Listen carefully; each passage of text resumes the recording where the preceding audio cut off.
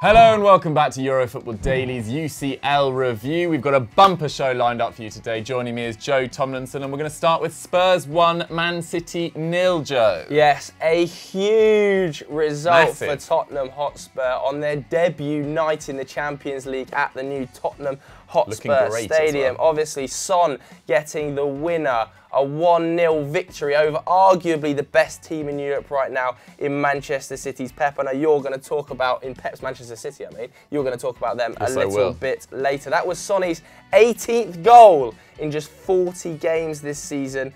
Spurs have now won 13 of their last 16 home games. Obviously, that's split across 2 stadiums. We have to, though, give big credit to Hugo Lloris, don't we? Obviously saving Sergio Aguero's 11th minute penalty. Do you think it was a pen? Under the current rule, yes, but I think the rule is stupid. Okay, because you can't bring your arms within the natural, bit of your silhouette. It doesn't make any sense. Yeah, it is a bit of a difficult one, but under the rules, it's definitely a penalty. It's just like Kimpembe. It's just like Man City away at Schalke as well. I completely agree. I think on the night it had to get given just for consistency's purposes. I thought it was a terrible pen though by Sergio Aguero. Comfortable for Hugo Lloris to save. He's now saved all 3 of the penalties he's faced in all competitions in 2019. So he is on fantastic form as a Tottenham Hotspur. For penalties? For penalties, yeah, because as a general goalkeeper this season, he's actually been okay, but he's made some howling errors. Yeah, I think he's second in the Premier League for errors leading to goals behind Pickford. No, I think even more than them now. Begovic has now overtaken him. Oh, really? He made 2 on the weekend. Right, okay. So I think he has now a race to be the overtaking them. Before we move on to the rest of the Tottenham Hotspur section, if you are new to this channel, please do hit the subscribe button, hit the notification bell as well whilst you're there. Let's move on though to the rest of the Tottenham section, because I think they stifled Man City really effectively. Pochettino got his game plan as right as Pep got his wrong. Yeah, I totally agree. I thought Moussa Sissoko was fantastic on the night. I mean, to limit Hugo Lloris to only having to make 2 saves really shows how good they were defensively. And Pochettino has had some huge results in the Champions League over his Tottenham Hotspur career. They've beaten Dortmund 4 times, they've beaten Real Madrid once, they've also drawn at the Bernabeu, they've drawn at the Nou Camp, they've beaten Inter Milan and now Manchester City at home. Given that they spent £0, I think it's arguably one of the best achievements of any manager over the last few years. His performances in Europe and to get top 4 with such a limited budget. Considering the circumstances, and a midfield of Harry Winks and Moussa Sissoko. Winks also had a really underrated game last night as well. I mean, it's very tidy. It's a pretty good omen as well, that result for Tottenham Hotspur last night. They've progressed to the next round on each of the past 9 occasions in which they've won the first leg of a European knockout tie. Great That's record. Excluding qualifiers. That's a fantastic record. Obviously, 1 black mark on the night. Harry Kane picking up another ankle injury. It's obviously plaguing him over the last few seasons, those dodgy ankles. A fully committed tackle, I think it's fair to say. Fabian Delph leaves one on him a little bit, but maybe not deliberately. Yeah, I'd say it's a coming together at speed. I don't think it was nasty, but it looked incredibly painful. Yeah, I mean, that's his 5th ankle injury since 2016, which is not a good sign. But they do have Sonny, who seems to fire more when Harry Kane's not in the team, and he plays that slightly more central role than when Harry's in the team. Either way, Pochettino obviously extremely concerned about that injury after the game. Here's what he had to say. It's so painful, but what we can do now? It's impossible now to only look forward and try that it's not a big issue and try to recover it as soon as possible, but it doesn't look good. But obviously after the defeat, much of the criticism was aimed at Pep Guardiola. He started Delph, although he didn't really have much option in that respect. Zinchenko's out injured and Mendy's not fully fit, although he did play that game against Brighton at the weekend. Aguero started, didn't look his normal self, I didn't think. Wasn't as busy as, I think he only had 3 shots, wasn't as busy around the box as he normally is. And he left KDB and Sane on the bench until the 88th minute. Shocking. And in fact, when asked about why KDB was on the bench pre-match, Pep had some pretty shocking things to say. He said, De Bruyne is rested because he is not as good as David and Ilkay in these big moments. It is simple.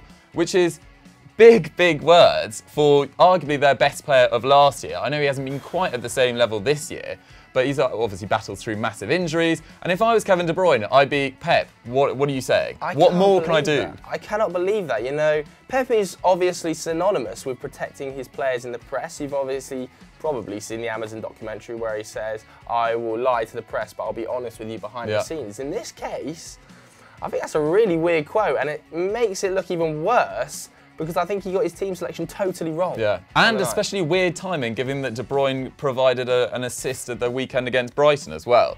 But obviously he started £60 million man Mahrez on the right wing, and he really didn't have a great game. 0 tackles and interceptions, and he was supposedly brought in for his more defensive solidity over Sane. 1 dribble, 2 key passes, 1 block shot, yet only replaced after 88 minutes. And to say he's predictable is a bit of an understatement. Joe, I know you think he's not quite up to this level. I don't necessarily agree with that because he had that great campaign with Leicester City in the Champions League.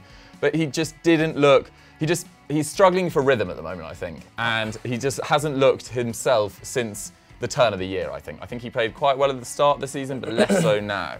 I think the trouble with Mahrez is he is like a real individualist, and he when at Leicester he stands out above the rest because he is the star man. Yeah. At City he's just another cog, and I don't think he's good enough to play in a Manchester City team at this level. Really? I really don't. So would you suggest getting rid of him, or? I don't really know what you do now because you've paid, what did they pay for him? 60 million. 60, maybe even more than that I think in the end. 60 million plus Yeah. for a player that, if it's a choice between him and Sane, you go with Sane every day of the week in my opinion. And that is not good enough for Mahrez, who should be having more impact on games than he did last night against Tottenham Hotspur, because he's just totally ineffectual when you know what he's going to do. He's going to come back in on that left. He's not Iron Robin. Stop trying to do it. Yeah. He does this little shimmy. Oh, there goes the wobble. He's coming on his left. Shock. Yeah, and it's worrying times. We talk about worrying times for De Bruyne after those comments. It's worrying times for Sane as well, not getting enough games this year at all. But you can almost see why Pep started Mahrez in some respects. He scored once and assisted 4 in the Champions League this year. That's a joint best in the side. But the decision ultimately backfired in this game, big time. And this result continues City's awful record against English opposition in Europe. They've lost all 5 of their matches, including 3 in the Champions League. Wow. And they've been knocked out in all 3 previous Champions League knockout matches when they lost the first leg. And it seemed like that the sort of ghosts of Anfield last year were coming back to them. So they obviously got battered at Anfield last year. And it seemed like Pep, I'd never seen City set up so defensively. And it ultimately didn't work in the slightest. I mean, it would have if they scored that penalty. It's ifs, buts and maybes. But I thought City were just so flat throughout. It was really, really confusing. And Guardiola's now got a pretty terrible record in Champions League away knockout games. So his last win in a quarter-final or semi-final away from home was in 2011. That's 8 years ago. 8 seasons. Phil Foden back then was in junior school. Absolutely mental. He's just coming out of his nappies. And his overall Champions League away knockout record reads, played 26, won 6, drawn 10, lost 10. Get a load of that. And despite conceding 13 shots to 10 with 4 on target from Spurs to their 2, Pep argued that City had the better of the game somehow. Have a listen to this. We control the game and we play quite good. So we will see. We will see next games how we are going to change a little bit or not to try it with our people, with our fans at home, with our families, and we will see. So just before we wrap up this game, I've got some key performers for you. We've got to give some credit to Kieran Trippier. Had a slightly shaky start against Sterling, but really eased himself into the game. 7 tackles and interceptions, 1 dribble, 1 aerial duel, 2 key passes. Moussa Sissoko, who Joe mentioned, had a great game statistically as well. 97% pass accuracy, 5 tackles and interceptions, 2 key passes. I've never known a turnaround of someone's, form and standing in a team as much as Moussa Sissoko. Mate, this is another Pochettino piece of wizardry. He turns any fullback he gets his hands on into well-beaters. He's now done it with Moussa Sissoko. Moussa Sissoko. It's crazy. I mean, we're talking about Spurs needing to really rebuild that midfield this summer, but it's going to take a lot of work to shift Moussa Sissoko in this form. But man of the match once again was Son Heung-min, 4 tackles and interceptions, great work rate from him. 1 dribble, 4 shots, which was a game high, 2 on target, which was a game high, and obviously that crucial winning goal. The return leg is a week tomorrow. Can City still win the quadruple is what we want to know from you. Vote in the poll above. Moving on to the other game that happened last night, Liverpool versus Porto, Dukes. Yes, the Reds overcame Porto, who are actually second in the Liga NOS at the moment on goal difference to Benfica, 2-0 at Anfield. Not a surprise. Porto have never won away against English opposition in 20 matches. That's 17 losses and 3 draws. And that continues the Reds' fantastic record at home in European competition. 21 games, 15 wins, 6 draws. They will be tough to beat in this year's competition.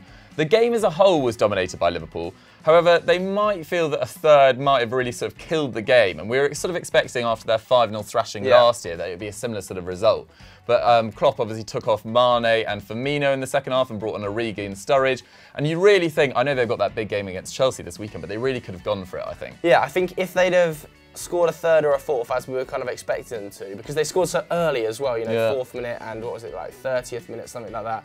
The next 60 minutes, one more goal really means you can rest players in that away leg. At 2-0, if Porto get an early goal, it's that sort of, that's on a knife edge, they're going to have to play strong players. I mean, they've got some quite dangerous players as well. Moussa Marega had a reasonable game as well, and Alex Tellez's dead balls are, you know, lethal. The Reds only managed 3 shots on target, the same as Porto on the night, and they finished with an XG of 1.6 to 0.8, so it was a deserved victory. Marega actually missed 4 good chances on the night, a match high, and it was a slightly odd result. As Joe mentioned, they started in a flash, 2 goals in the first 30 minutes before slightly tailing off. There was a moment of controversy though. Mo Salah, with a pretty nasty looking challenge over the top of the ball in the 80th minute, left his studs on the defender's shin, and VAR wasn't used, which I thought was weird considering, you know, the amount of times that they have brought VAR into, you know, various situations this season. And I think if it had gone to VAR, he'd probably be sent off. Yeah, I can't believe VAR didn't intervene. I think it is a red card. Obviously, he's not meaning to stamp. He's trying to step over the ball and use his body across him, but he goes over the ball and puts his foot midway up the defender's shin. I don't see how that's not a red card. Yeah. But either way, it didn't happen. And let's hear what Klopp had to say about the game afterwards. It was a good game, it was a controlled game, and a lot of moments. We deserved the win 100%. We scored 2 wonderful goals, were in a lot of situations really dangerous, I would say, right on the right side especially.